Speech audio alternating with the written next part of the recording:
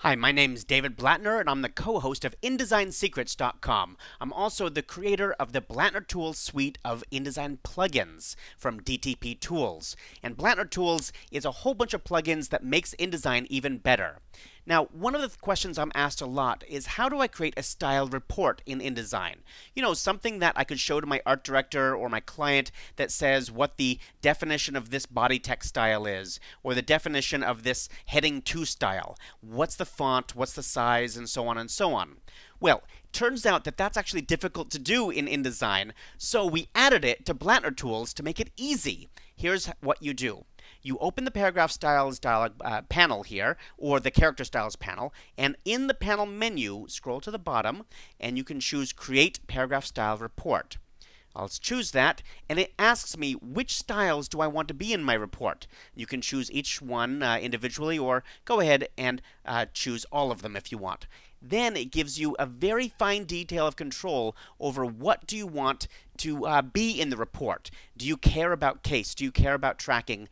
If you do, leave them on. I'm going to go ahead and leave all of them on here to give me the ultimate in detail. I'll click OK, and Blatner Tools asks me where do I want to save that report. I'm just going to drop it into my temp file that I've created here. You can name it anything you want, but I'll just leave it set to the default. It tells me I already have one there. That's okay. I'll replace that for this demo.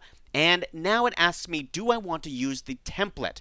InDesign comes, well, the Blatner Tools plugins comes with this template that we can use for my Power Styles report. So I'll go ahead and use that. You can completely customize this template to any way you want. You can change the colors and the styles and put your own logo on it if you want, or whatever. Anyway, this is the style report that Blatner Tools created. And I'm going to go ahead and zoom in here. Just go to 200% here, and we can see, I better move over here. You can see that the chapter number paragraph style is based on no paragraph style at all. The next style is chapter number, and it has these attributes and so on. It doesn't list the font, for example, here, because the font is the same as the default font, which is the one inside the paragraph style. In this case, the default is just Minion Pro. That's the default inside InDesign. Let me jump back over here and look at another style. How about this one, heading 2? Once again, heading 2 is based on heading 1, and here's the size and the leading and space before. Again, these are all the options that are different than the heading 1 style. So it gives you that level of control, which is great. Now, let me show you one other thing that this is really useful for. I'm going to jump back here to my document, and I see that this document has a style called specs. I don't know what that is. I don't think it's used anywhere. I can't find it. When I do a find, use the find change feature, I can't find that style anywhere. So I'm going to go ahead and delete it.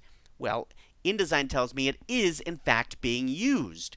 Usually, if you can't find it with the Find Change dialog box, but InDesign indicates that it is being used by throwing up this dialog box, that means that it's used inside one of these other paragraph styles.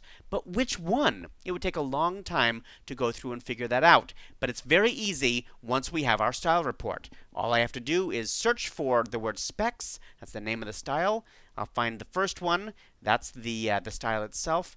Find the next one, and we can see, there we go, the specs paragraph style is being used inside this this style called FDISCT. I don't know what that is, but I do know that it's based on specs. So it gives me a level of detail of reporting that would be very difficult to find just by going through all of these styles.